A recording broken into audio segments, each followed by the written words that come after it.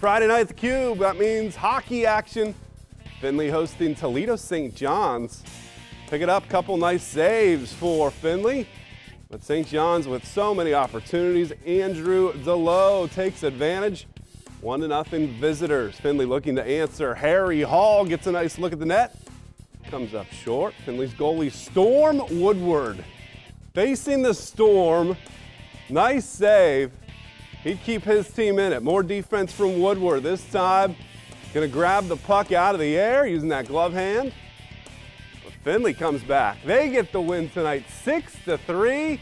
Nice victory for the Trojans. We're hoping to broadcast the Findlay hockey game just after Christmas in their tournament that happens there at the Cube.